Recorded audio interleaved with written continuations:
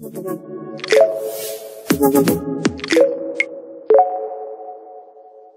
name is Joe DISPENZA. I run an organization called Encephalon. I've written 4 books, and we teach people at events the neuroscience and the biology of how to change, how to transform. Well, there wasn't a lot of science to support meditation. In fact, a lot of it was just the exemplars that were mystics or gurus or saints that were able to do the uncommon. And so, again, when you witness that, your faith in what's possible begins to change. I think a lot of charismatic leaders over history that were spiritual in nature that tried to deliver this message, it cost them quite a bit, sometimes their lives. And I think that when you challenge convention, sometimes you look foolish and insane because it goes against the current belief. And when you pull it off, though, then you're considered a saint, a genius, a mystic.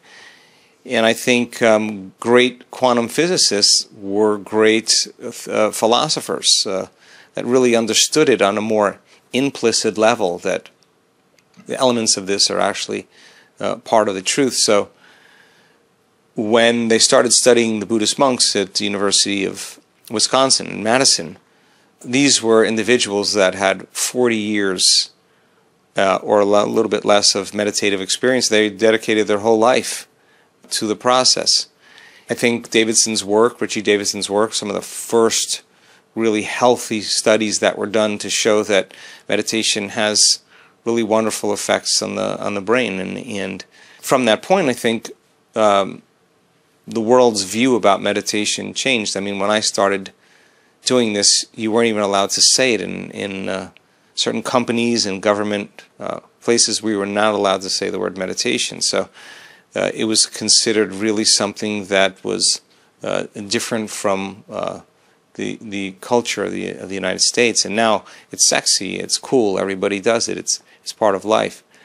William James, to me, I thought was one of the great practical thinkers of his time that always stretched the envelope. Jung was saying the same thing. There were so many different mystics in the Indian tradition and the Eastern religions that were saying something very similar.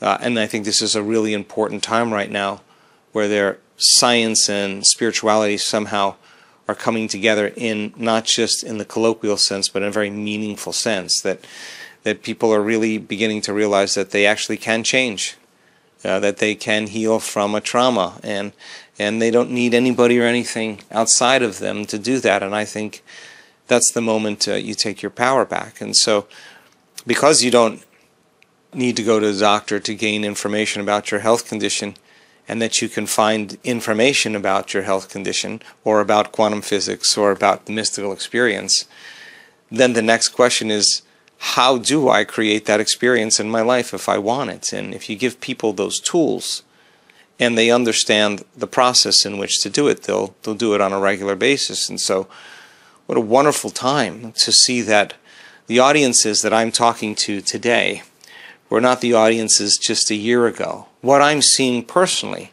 today in terms of healings and transformations that are taking place at our events, if you asked me 3 years ago if I thought I would be seeing what we are witnessing, I'd say maybe once or twice, and yet it's becoming the new normal. What an amazing time. I think this could actually change the consciousness of human beings, and hopefully in our lifetime we see this somehow to be the new normal. The hope is if you get a collective network of individuals that are coming together as community, that share the same consciousness, share the same frequency, every thought has a frequency, share the same energy, and they're connected as a certain level of consciousness. There are articles that have been written that say that collective networks of observers determine reality. Now the question we're asking, is it the size of the group? Is it the amount of energy? I mean, you could be in a stadium and there can be a tremendous amount of energy, but it could be really entropic.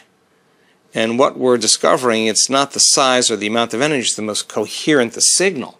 You get a smaller, more collective group that's connected in some way, that is emitting a more coherent energy, a more coherent frequency, a more coherent message into the field. And it produces effects in three-dimensional reality. So I think it's a really important time for us to acknowledge that it's happening, and it's happening more and more in the last couple of years. Well, we hope that on some level it changes the conversation about health.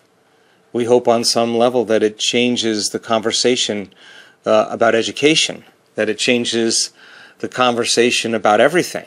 You cannot eliminate emotional stress. You just can't. And there's three types of stress: physical, chemical, and emotional. That means there's three types of balance: physical, chemical, and emotional. And people could eat all the right foods, do all the right things, exercise in all the right ways, but if they can't manage their emotions, their body's still going to be out of homeostasis and be out of balance. And when we're out of balance and our nervous system isn't working right, we're not working right. And unfortunately, being a physician or being in the medical world is a tremendous amount of stress. And the side effect of that stress is that the human being moves out of balance as well. So is there a way then you can train people to become more heart-centered?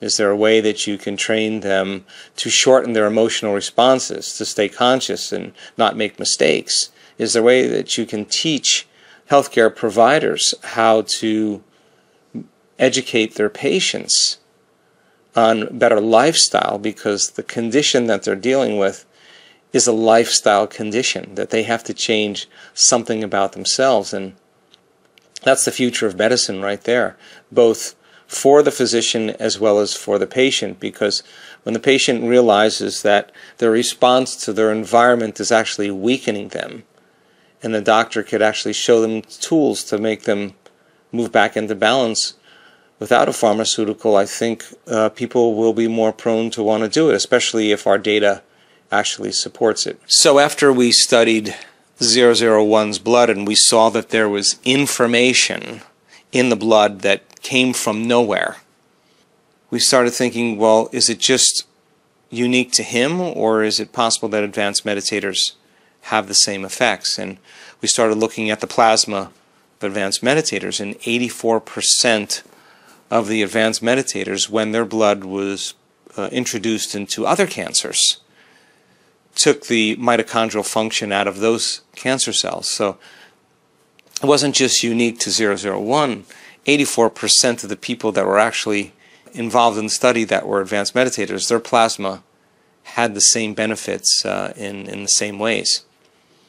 So when we looked at 001's blood and we saw the changes in metabolism and COVID happened, Hemmel had the idea, well, since the lab is closed and everything is about COVID right now, I wonder if the factors in 001's blood could have a stronger immune response to things that I would introduce to it. So he built a pseudovirus that had the exact same outer shell with the spikes as the SARS-CoV-2 virus, and then he inserted a dye in there that if the cells absorbed the virus, the dye would turn red, turn the cell red. And just for fun, really, just because the labs were closed, we exposed it to the pseudovirus to 001's blood, and we noticed that his blood, the plasma, wasn't taking up the red dye, and we thought that's really unusual because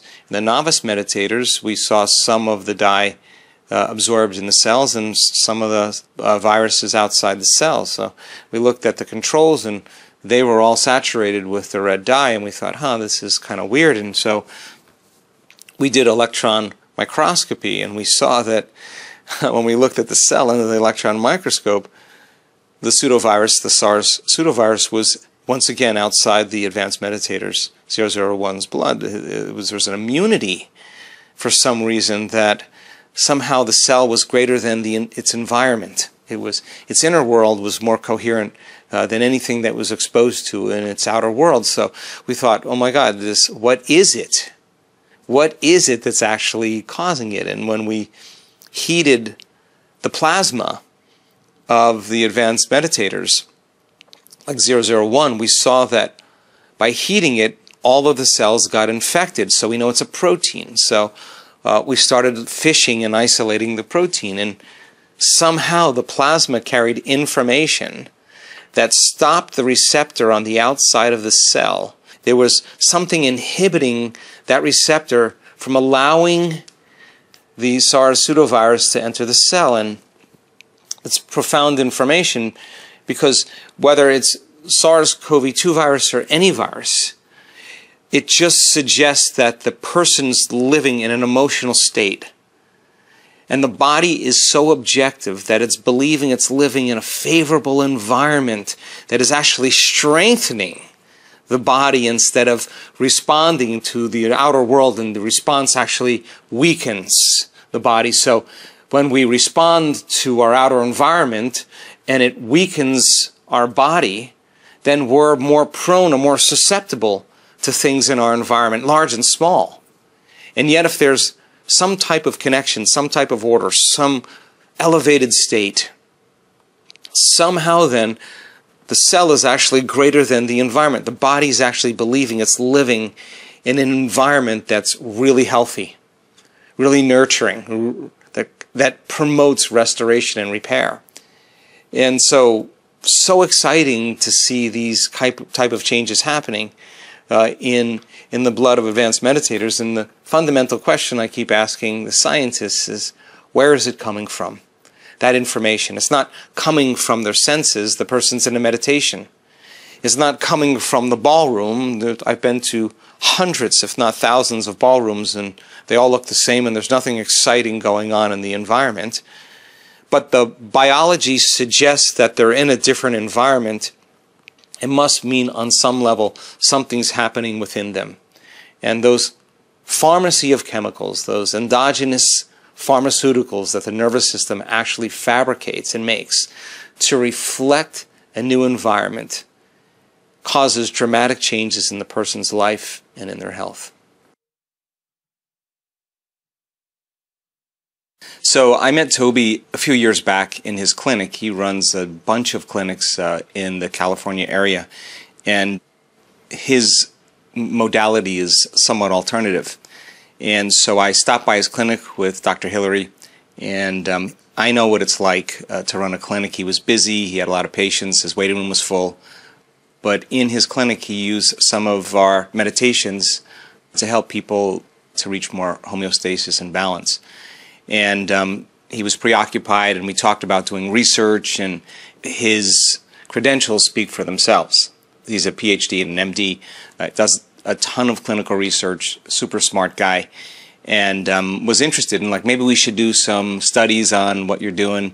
And you know, we kind of shook hands, and I left, and he wound up coming to one of our events in Cancun, and he witnessed somebody with stage 4 cancer who was at an event a few months back get on the stage and tell her story of how she healed from stage 4 cancer that was metastatic in nature, which means it spread to her bones, it spread to all her organs, and the chemo wasn't working, the radiation didn't work, the surgery didn't work, all the different diets didn't work, and she had a moment at the event that was very profound for her. And the side effect of that inward experience produced a dramatic change in her health. So the next thing I know, Toby is at breakfast right up close in my face saying, we have to do research. We just have to start measuring this. And Dr. Hemmel came to our event in Palm Springs in 2020, and pretty much a healthy skeptic, curious, but certainly not very interested in directly with what we were doing. But when we sat down and we talked, I noticed that he had an interest in hibernation, which is one of the fascinations that I have. And he studies cell membrane function, coherence in particular. And so when I started talking about the type of autonomic regulation that we were getting in our brain scans, he got very interested. So when COVID happened and we collected all the data, he reached out to me and said, boy, we have some really compelling data that I want to show you. I'm really shocked and really surprised. And so when he saw the data and explained it to me, we knew that we had something really profound. So any scientist who sees those type of changes taking place in 7 days certainly is going to be curious about what happens. So the relationships built as a result of really the discovery of what people are actually doing in our work. When Dr. Toby first started talking to me about Dr. Hemmel, I, of course, wanted to find out who he was, and he's a very well-published scientist, a researcher with over 170, peer-reviewed papers that he had written, and he was really involved in the twin study, where they took identical twins and they sent one to outer space, to the space station for a year, and they left the identical twin on Earth, and they were measuring the genetic changes between the two, and so I knew he studied epigenetics and how the environment would change gene expression, could change biology. Dr. Toby did a lot of studies with PTSD, and our common point was that moment where you have a traumatic event, a really, really difficult moment, and you have a change in your internal chemistry, and that change in your internal chemistry causes you to pay attention to what's causing it, and the brain freezes a frame and takes a snapshot, and that snapshot or series of snapshots create long-term memories, and people think within their neurocircuitry and they feel within the chemistry of that event, and they recall the event over and over again, and as they recall the event, their brain produces the same chemistry as if they're in the actual experience, because the body's so objective that it doesn't know the difference between the real-life experience that's creating that emotion and the emotion that person is creating by the memory of that trauma. And so that thought and feeling, that image and emotion, that stimulus and response is conditioning that trauma, not only in the brain, but now conditioning it into the body. And so Dr. Toby and I shared the same interest about overcoming trauma and what that looks like. And so his background in medicine as a clinician, his background as a researcher in studying trauma, we met on that level and had really great conversations. And he came to the point with me where he actually agreed with me that if a negative trauma like that could define a person on their past, a positive trauma or something really wonderful could actually change the body in a healthy way.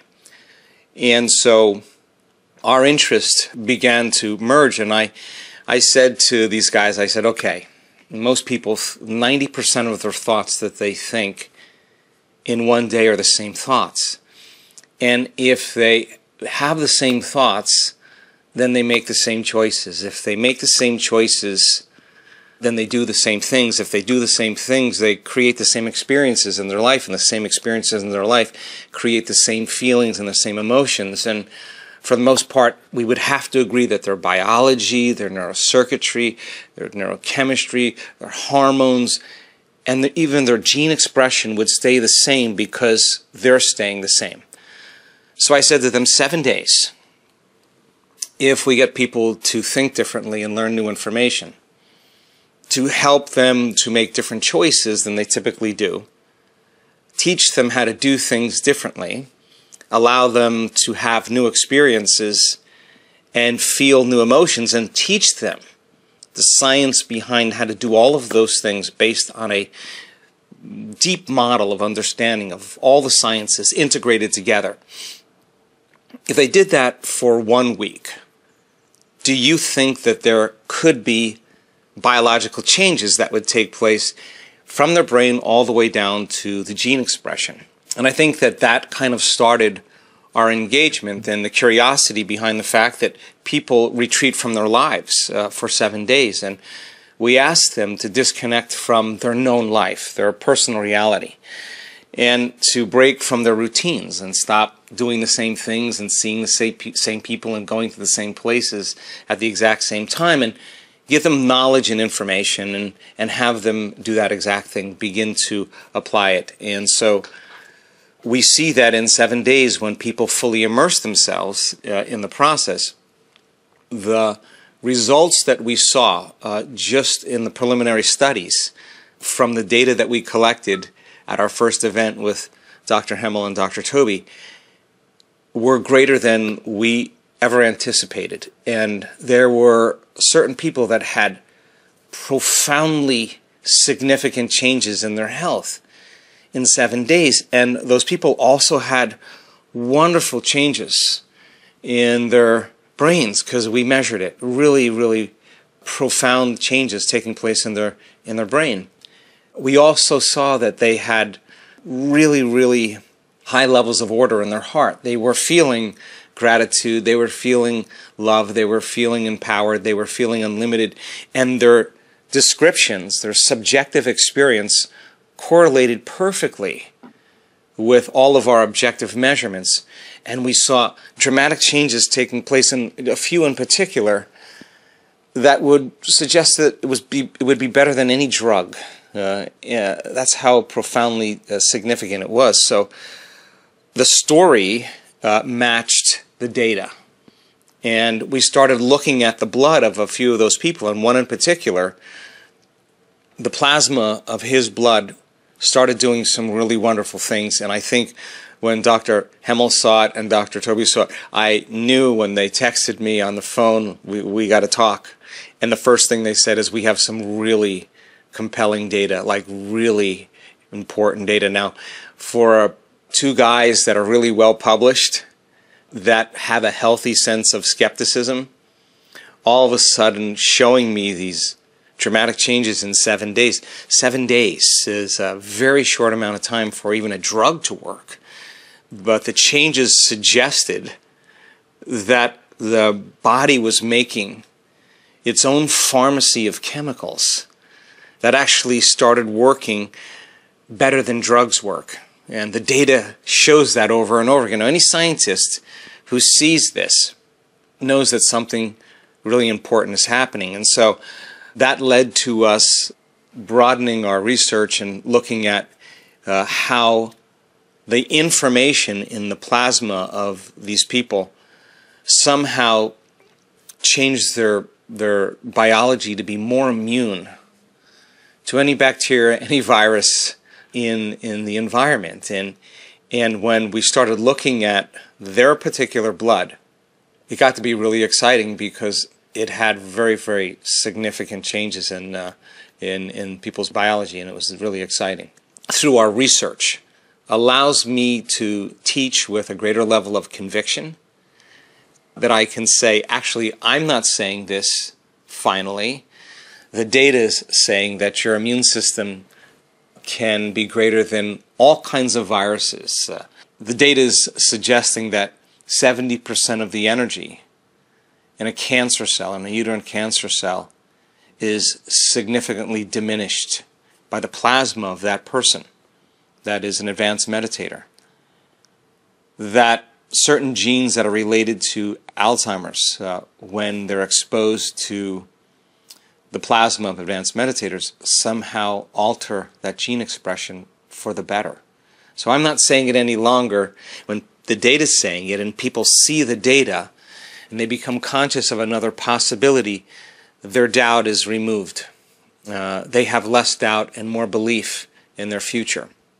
They have more belief in themselves, and you can't believe in possibility without believing in yourself, and you can't believe in yourself without believing in possibility, and one has effects on the other. And so when people become aware of the possibilities through the science and what the science is saying and what the testimonials are saying, then the collective consciousness of possibility begins to change. And I think that point where people begin to break through personally somehow has a field effect in the room. And then it's not uncommon that we have a person stand on the stage and tell the story of their own healing, that 4-minute mile, and someone in the audience with the exact same condition, because they saw them, heals in the same event with the very same condition, or sometimes 4 times.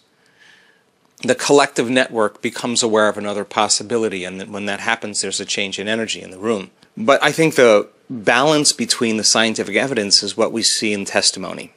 We have so many people stand on the stage in front of thousands of people and tell their story, that they were once blind and now they're seeing, and they had muscular dystrophy and they came to the event in a wheelchair and they're walking.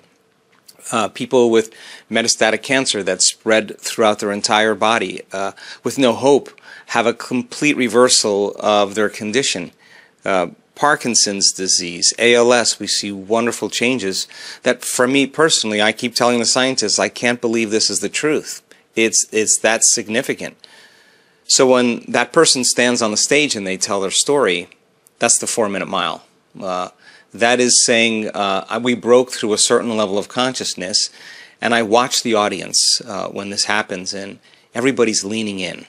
Everybody's paying attention because someone's speaking the truth. That's the example of truth right there.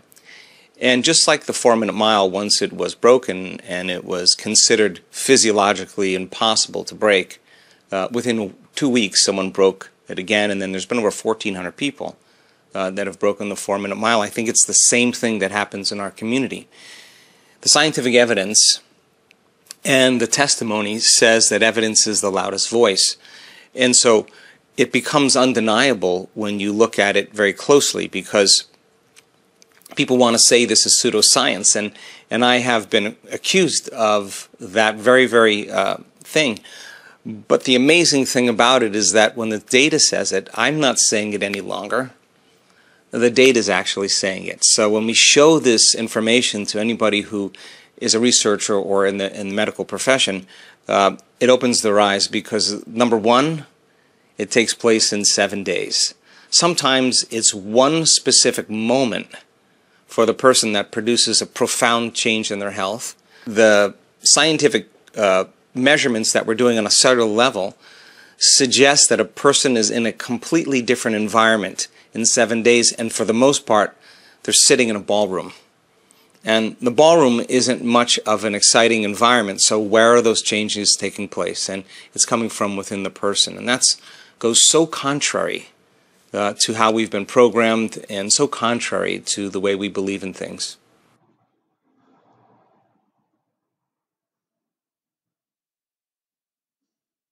I personally didn't expect to see that much change take place in people's biology, and I once again I was learning as I was going, because Hemmel's science is very, very deep. We're measuring 2,882 different metabolites on a cellular level. That's a lot of information. So when you see a trend in a community that is suggesting that the body is in a greater state of growth and repair, and that the body is actually in a different environment than the environment they're used to living in, and it's that dramatic.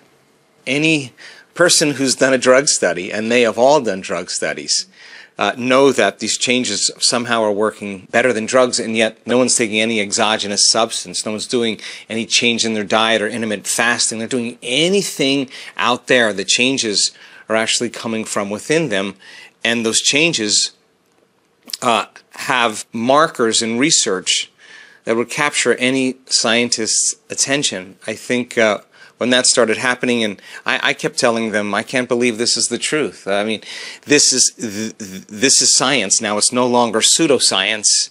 I used to say all the time that we should never wait for science to give us permission to do the uncommon. We should go out and do the uncommon and have science come and study us. And that's kind of what's happening right now. That people are beginning to understand that if they're unaware of a possibility, it doesn't exist for them.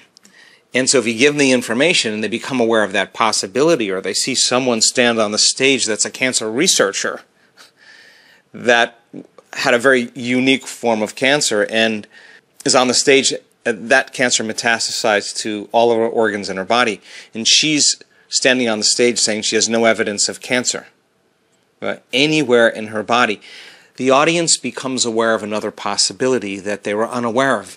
And certainly there's someone else in the audience that has a similar cancer or some type of cancer, and they're witnessing truth right in front of them. And all of a sudden they start believing in that possibility. And that's a footprint in consciousness. And it's evidence in three-dimensional reality. And just like an infection can spread amongst the community and create disease, I think health and wellness can become as infectious as disease. And you get a community of people